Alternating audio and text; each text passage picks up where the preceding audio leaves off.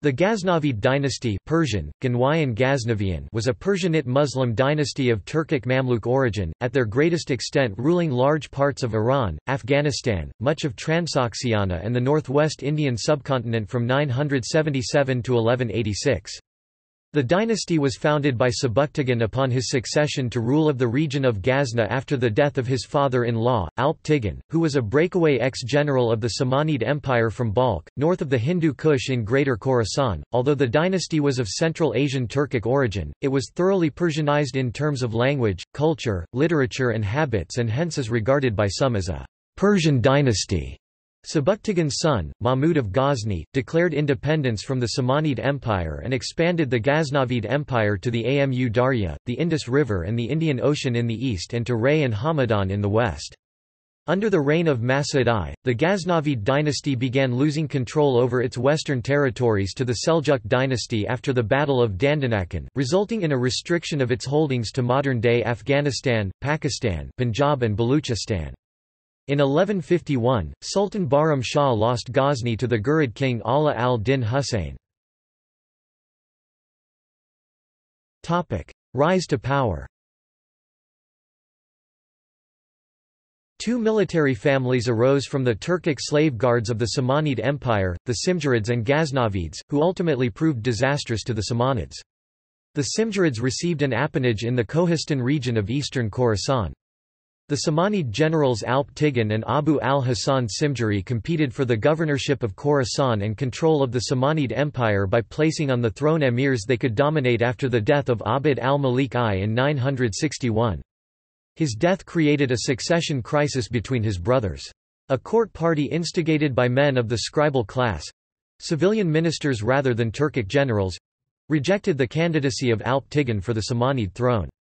Mansur I was installed instead, and Alp Tigin prudently retired to south of the Hindu Kush, where he captured Ghazna and became the ruler of the city as a Samanid authority.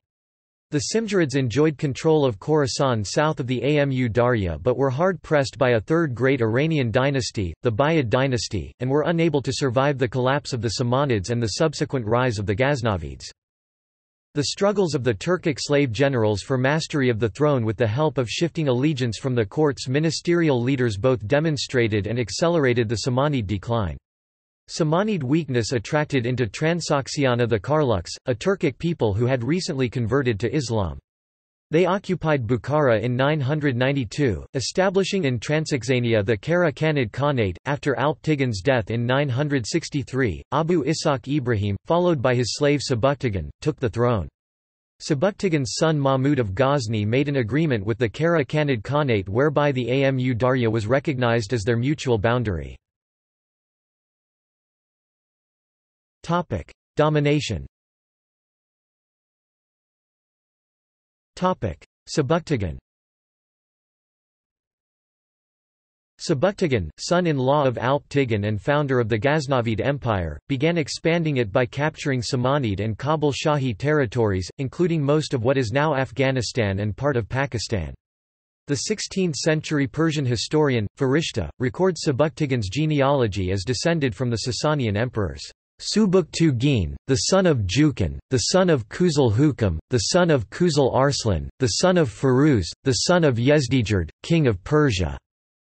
However, modern historians believe this was an attempt to connect himself with the history of Old Persia. After the death of Sebuktigin, his son Ismail claimed the throne for a temporary period, but he was defeated and captured by Mahmud in 998 at the Battle of Ghazni. Mahmud, son of Sebuktigin. In 997, Mahmud, another son of Sebuktigin, succeeded the throne, and Ghazni and the Ghaznavid dynasty have become perpetually associated with him. He completed the conquest of the Samanid and Shahi territories, including the Ismaili kingdom of Multan, Sind, as well as some Buwayhid territory. By all accounts, the rule of Mahmud was the golden age and height of the Ghaznavid Empire. Mahmud carried out 17 expeditions through northern India to establish his control and set up tributary states, and his raids also resulted in the looting of a great deal of plunder. He established his authority from the borders of Ray to Samarkand, from the Caspian Sea to the Yamuna. During Mahmud's reign 997-1030, the Ghaznavids settled 4,000 Turkmen families near Farana in Khorasan. By 1027, due to the Turkmen raiding neighbouring settlements, the governor of Tus, Abu Lalarith Arslan Jadib, led military strikes against them. The Turkmen were defeated and scattered to neighbouring lands. Although, as late as 1033, Ghaznavid governor Tash Farish executed 50 Turkmen chiefs for raids into Khorasan, the wealth brought back from the Mahmud's Indian expeditions to Ghazni was enormous, and contemporary historians e.g. Abolfazl Bayhaqi, Ferdowsi give glowing descriptions of the magnificence of the capital and of the conqueror's munificent support of literature. Mahmud died in 1030. Decline. Twin sons of Mahmud. Mahmud left the empire to his son Muhammad, who was mild, affectionate and soft. His brother, Mas'ud, asked for 3 provinces that he had won by his sword, but his brother did not consent. Mas'ud had to fight his brother, and he became king, blinding and imprisoning Muhammad as punishment. Mas'ud was unable to preserve the empire, and following a disastrous defeat at the Battle of Dandanakan in 1040, he lost all the Ghaznavid lands in Iran and Central Asia to the Seljuks, plunging the realm into a time of troubles. His last act was to collect all his treasures from his forts in hope of assembling an army and ruling from India, but his own forces plundered the wealth and he proclaimed his blind brother as king again. The 2 brothers now exchanged positions. Muhammad was elevated from prison to the throne, while Mas'ud was consigned to a dungeon after a reign of 10 years and was assassinated in 1040. Mas'ud's son, Madud, was governor of Balkh, and in 1040, after hearing of his father's death, he came to Ghazni to claim his kingdom. He fought with the sons of the blind Muhammad and was victorious. However, the empire soon disintegrated and most kings did not submit to Madud. In a span of 9 years, 4 more kings claimed the throne of Ghazni. Ibrahim. In 1058, Mas'ud's son Ibrahim, a great calligrapher who wrote the Quran with his own pen, became king. Ibrahim re-established a truncated empire on a firmer basis by arriving at a peace agreement with the Seljuks and a restoration of cultural and political linkages. Under Ibrahim and his successors the empire enjoyed a period of sustained tranquility. Short of its western land, it was increasingly sustained by riches accrued from raids across northern India, where it faced stiff resistance from Indian rulers such as the Paramara of Malwa and the Gahadvala of Kanauj. He ruled until 1098. Mas'ud. Mas'ud III became king for 16 years, with no major event in his lifetime. Signs of weakness in the state became apparent when he died in 1115, with internal strife between his sons ending with the ascension of Sultan Bahram Shah as a Seljuk vassal. Bahram Shah defeated his brother Arslan for the throne at the Battle of Ghazni in 1117. Sultan Bahram Shah. Sultan Bahram Shah was the last Ghaznavid king, ruling Ghazni, the first and main Ghaznavid capital, for 35 years. In 1148 he was defeated in Ghazni by Saif al-Din Suri, but he recaptured the capital the next year. Ala al-Din Husayn, a Ghurid king, conquered the city in 1151, for the revenge of his brother Kutubuddin's death, who was son-in-law of the king but was publicly punished and killed for a minor offence. Ala al-Din Husayn then razed the city and burned it for 7 days, after which he became known as Jahanzuz, world burner. Ghazni was restored to the Ghaznavids by the intervention of the Seljuks, who came to the aid of Bahram. Ghaznavid struggles with the Ghurids continued in subsequent years as they nibbled away at Ghaznavid territory, and Ghazni and Zabulistan was lost to a group of Oghuz Turks before captured by the Ghurids. Ghaznavid power in northwestern India continued until the Ghurid conquest of Lahore from Khusrau Malik in 1186. Military and tactics. The core of the Ghaznavid army was primarily made up of Turks, as well as thousands of native Afghans who were trained and assembled from the area south of the Hindu Kush in what is now Afghanistan. During the rule of Sultan Mahmud, a new, larger military training center was established in Bast, now Lashkar Gah. This area was known for blacksmiths where war weapons were made.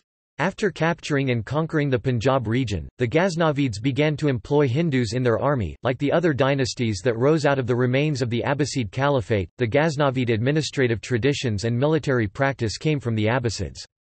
The Arabian horses, at least in the earliest campaign, were still substantial in Ghaznavid military incursions, especially in dashing raids deep into hostile territory. As evidenced, there is a record about 6,000 Arab horse were sent against King Anandapala in 1008 AD, and the existence of this Arabian cavalry persist until 1118 under Ghaznavid governor in Lahore. There were, however, unique changes adopted that met the demands of the geographic situation of the Ghaznavid dynasty. Due to their access to the Indus-Ganges plains, the Ghaznavids, during the 11th and 12th centuries, developed the first Muslim army to use war elephants in battle. The elephants were protected by armor plating on their fronts. The use of these elephants in other regions that the Ghaznavids fought in, particularly in Central Asia, to which the elephant was a foreign weapon. State and culture. According to Clifford Edmund Bosworth, the Ghaznavid sultans were ethnically Turkish, but the sources, all in Arabic or Persian, do not allow us to estimate the persistence of Turkish practices and ways of thought amongst them. Yet given the fact that the essential basis of the Ghaznavids' military support always remained their Turkish soldiery, there must always have been a need to stay attuned to their troops' needs and aspirations. Also, there are indications of the persistence of some Turkish literary culture under the early Ghaznavids. Kopraluzid, pp. 56–57. The sources do make it clear, however, that the Sultan's exercise of political power and the administrative apparatus which gave it shape came very speedily to be within the Perso-Islamic tradition of statecraft and monarchical rule, with the ruler as a distant figure, buttressed by divine favor, ruling over a mass of traders, artisans, peasants, etc., whose prime duty was obedience in all respects but above all in the payment of taxes. The fact that the personnel of the bureaucracy which directed the day-to-day running of the state, and which raised the revenue to support the Sultan's lifestyle and to finance the professional army, were Persians who carried on the administrative traditions of the Samanids, only strengthened this conception of secular power. Persianization of the state apparatus was accompanied by the Persianization of high culture at the Ghaznavid court. The level of literary creativity was just as high under Ibrahim and his successors up to Bahramsa, with such poets as Abul Faraj Runi, San, Otman Mokhtari, Mas'ud-e Sa'di-e Salman, and Sayyid Hassan Ghaznavi. Ripka, Hist. Iran. Lit. pp. 196–97, Bosworth, Later Ghaznavids, pp. 75–77, 107–10. We know from the biographical dictionaries of poets that the court in Lahore of Khosrau Malek had an array of fine poets, none of whose divans has unfortunately survived, and the translator into elegant Persian prose of Ibn Makafa''s Khalila wa Demna, namely Abul Ma Ali Nasr al-Abi. Muhammad, served the Sultan for a while as his chief secretary. Bosworth, Later Ghaznavids, pp. 127–28. The Ghaznavids thus present the phenomenon of a dynasty of Turkish slave origin which became culturally Persianized to a perceptibly higher degree than other contemporary dynasties of Turkish origin such as Seljuks and Karakhanids. Persian literary culture enjoyed a renaissance under the Ghaznavids during the 11th century. The Ghaznavid court was so renowned for its support of Persian literature that the poet Faraki travelled from his home province to work for them. The poet Unsuri's short collection of poetry was dedicated to Sultan Mahmud and his brothers Nasser and Yaqub. Another poet of the Ghaznavid court, Manicheri, wrote numerous poems to the merits and advantages of drinking wine. Sultan Mahmud, modeling the Samanid Bukhara as a cultural center, made Ghazni into a center of learning, inviting Ferdowsi and al-Biruni. He even attempted to persuade Avicenna, but was refused. Mahmud preferred that his fame and glory be publicized in Persian, and hundreds of poets assembled at his court. He brought whole libraries from Rayy and Isfahan to Ghazni and even demanded that the Khwarizmshah court send its men of learning to Ghazni. Due to his invasion of Rayy and Isfahan, Persian literary production was inaugurated in Azerbaijan and Iraq. The Ghaznavids continued to develop historical writing in Persian that had been initiated by their predecessors, the Samanid Empire. The historian Abul Fadl Bayhaqi's Tariq-e-Bayhaqi, written in the latter half of the 11th century, is an example. Although the Ghaznavids were of Turkic origin and their military leaders were generally of the same stock, as a result of the original involvement of Sebuktigin and Mahmud of Ghazni in Samanid affairs and in the Samanid cultural environment, the dynasty became thoroughly Persianized, so that in practice one cannot consider their rule over Iran one of foreign domination. They also copied their administrative system from the Samanids.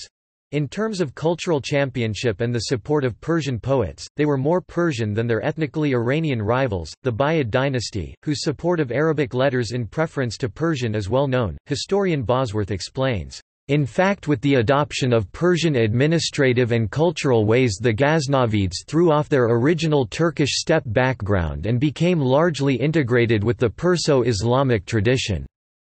As a result, Ghazni developed into a great center of Arabic learning. With Sultan Mahmud's invasions of North India, Persian culture was established at Lahore, which later produced the famous poet, Masood Saad Salman.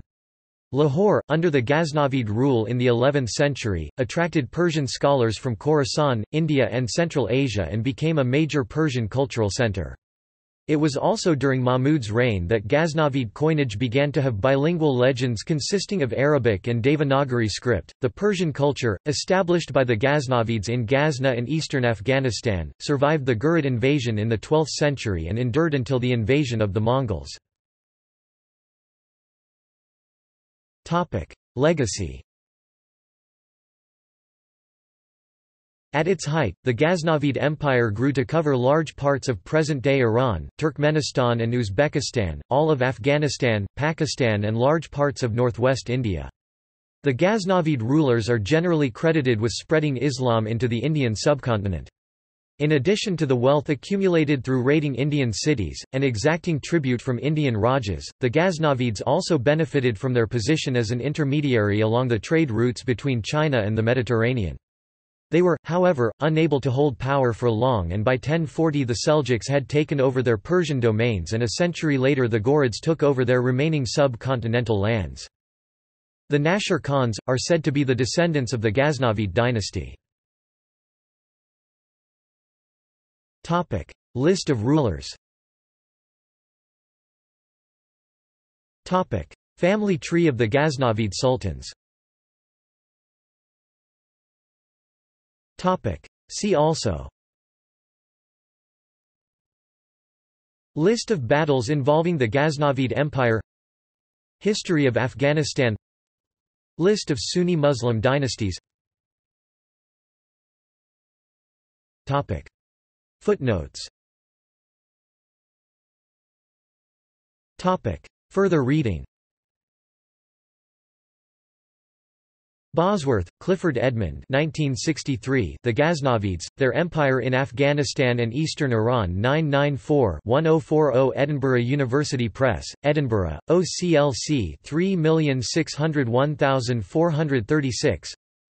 Bosworth, Clifford Edmund 1977, The Later Ghaznavids, Splendor and Decay, The Dynasty in Afghanistan and Northern India 1040–1186 Columbia University Press, New York, ISBN 0-231-04428-3.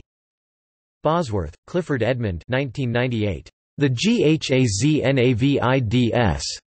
In Asimov, M.S., Bosworth, C.E., History of Civilizations of Central Asia PDF, UNESCO Publishing, ISBN 978-92-3-103467-1. M. Ismail Marcinkovsky 2003 Persian Historiography and Geography, Bertold Spuler on major works produced in Iran, the Caucasus, Central Asia, India and early Ottoman Turkey Pustaka Nasional, Singapore, ISBN 9971-77-488-7. External links. Coins of Ghaznavid rulers. Mahmud of Ghazna Columbia Encyclopedia 6th edition.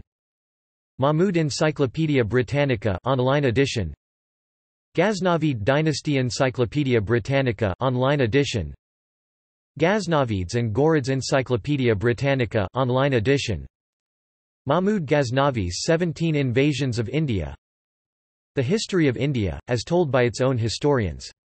The Mohammedan Periode by Sir H. M. Eliot, edited by John Dowson, London Trubner Company 1867–1877. Eliot, Sir H. M., edited by Dowson, John. The History of India, as told by its own historians. The Mohammedan Periode, published by London Trubner Company 1867–1877, online copy, online version posted by, the Packard Humanities Institute, Persian texts in translation. Afghan Secrets Revealed on Google Earth. Ethe, Carl Herman 1911. Persia. In Chisholm, Hugh. Encyclopædia Britannica. 21 11th ed. Cambridge University Press. pp. 187–252.